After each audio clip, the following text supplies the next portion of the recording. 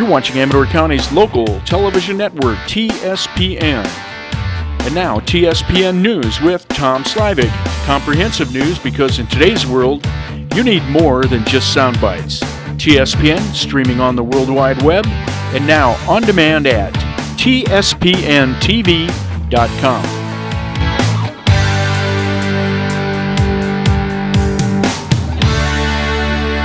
Hi everyone, I'm Tom Slivick. Welcome to TSPN's News for today. We're going to start our news with the Board of Supervisors report from Richard Forrester. And the Supervisor Richard Forrester with your meeting report from Tuesday, August 28th for the Board of Supervisors. I'm going to cover this a little out of order from our agenda, but first up I'll talk about the Sutter Gold Mine operation. They were coming in asking for some changes to the conditions of their use permit on the Lincoln mine.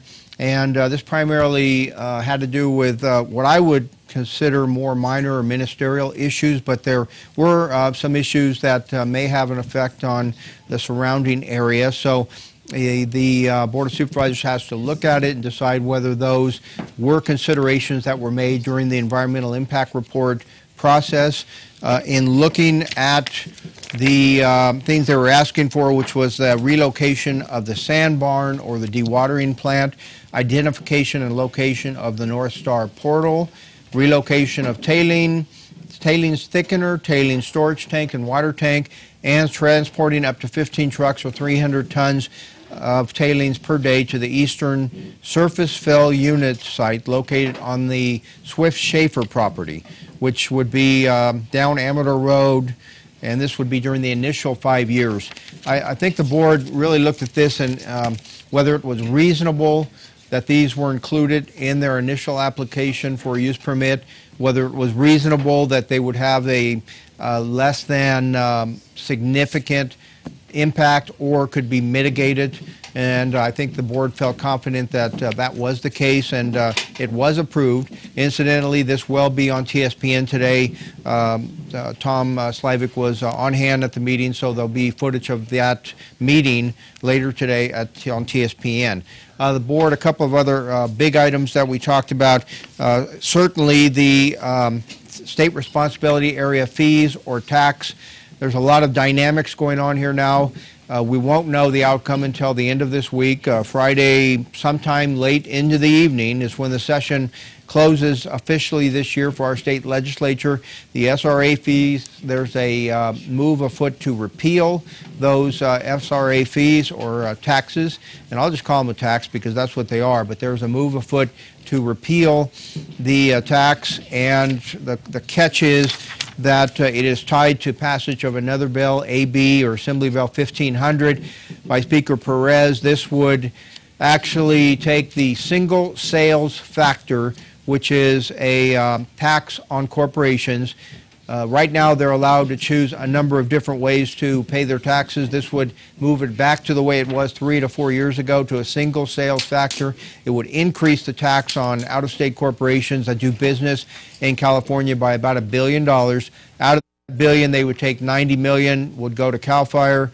The rest of it would go to grants to kids that go into college whose parents earn less than $150,000 a year. No guarantee that's going to pass. It's passed out of the Assembly. It needs 2 Senate votes on the Republican side to pass it.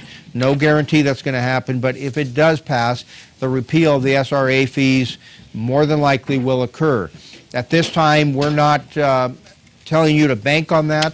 You just need to keep abreast of what's going on and surely continue to feel like you have to pay that SRA fee because there is no repeal at this time. So don't anyone out there say that Board of Supervisors told you not to pay your bill, because you could get in trouble by not doing that if the repeal doesn't occur. Other items that we talked about, Prop 30 and 31. Prop 30 is the governor's initiative, the Schools and Local Public Safety Protection Act of 2012. It's got a little bit of money in it for schools, no guarantees. That's why the education community in the state of California, including the state PTA, is advocating more for the Molly Munger initiative, which is dedicated to schools. They're both taxes. The governor's initiative is a major competitor to the Munger initiative. The governor states that even though it's not a 100% guarantee, the monies will go to schools, but also there are major tax increases involved with the governor's initiative. There are some constitutional protections for the monies that counties get, but also there are personal income tax increases for those earning up to $250,000, $500,000, and up to $1 million. For joint filers, that amount would double to the tax would go up by 1% for those earning $500,000, and where was it now? It was $500,000, $1 million, or $2 million. So beyond that, there's a half-cent sales tax that's incorporated into this, I believe, which will go until 2017. So major tax increases. You know, the board's in kind of a pickle on this one because we need the governor's support for things like the basic aid issue, where the governor lent us his support this year. That's what helped us get $1.1 million back for the county and the city and the cities. So unfortunately, in my mind, the vote was 3-2. You know, I can't take advantage of the situation and say how bad the governor's initiative is. We took a no position on this because we want his support down the road. Sometimes you got to do what's right.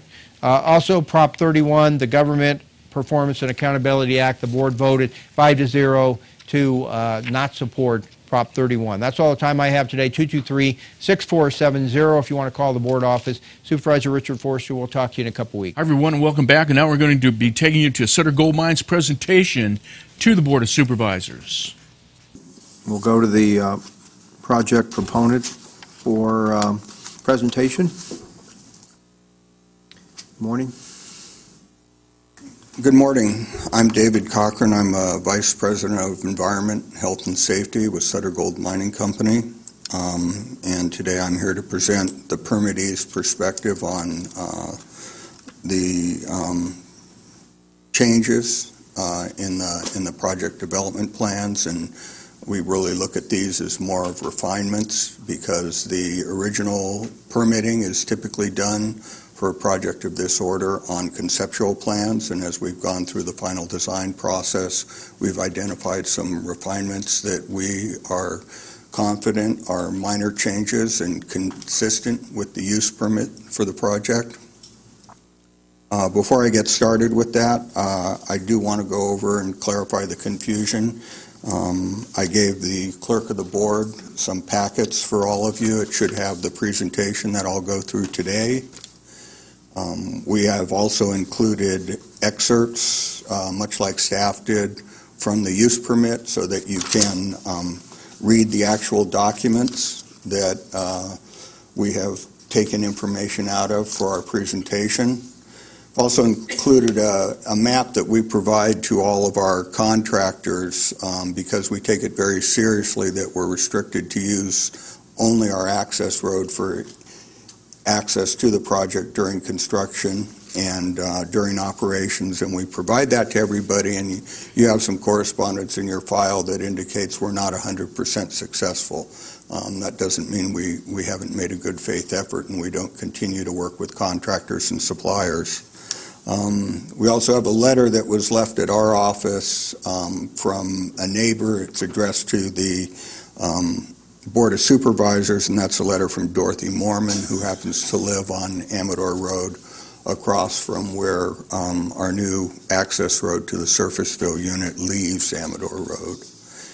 And the last thing, and you already have a copy of this, I wasn't sure you'd get it, and that's the letter from Downey Brand that basically is a rebuttal to Tommy Fiacino's letter. With that out of the way, if I could have the first slide. The scope of my presentation today is really to address the questions that you see up here and answer them, and if I do a good job, we're confident that you will be able to find that the changes that staff has identified are consistent with the project as analyzed in the environmental impact analysis and consistent with the use permit. Next slide, please. The first thing that we really need to talk about is the use permit, and in our view, a use permit is basically a form of contract between the issuing agency, the county, and actually the permittee, or Sutter Gold in this case. And that permit, when the board approved that, they showed some real wisdom in knowing that a project of our scope and magnitude would have some locations and of structures and facilities that would be defined that we would need to be consistent with, but it also anticipated that there may be refinements or changes that occur during the final design, and that if any of those were deemed substantial, that they would be brought before the board for approval. Based on the letter we submitted that's included in the staff packet, we submitted a letter identifying those changes. We didn't feel they were substantial. We made that case, and staff disagreed with us, and it's probably not the first time you've had a permittee and staff disagree. Might be the first time today. However, we believe they are consistent. Basically, county staff, after looking at our development plans, found 4 things that are potentially significant changes to the board. And the first 3 are really location of facilities or structures.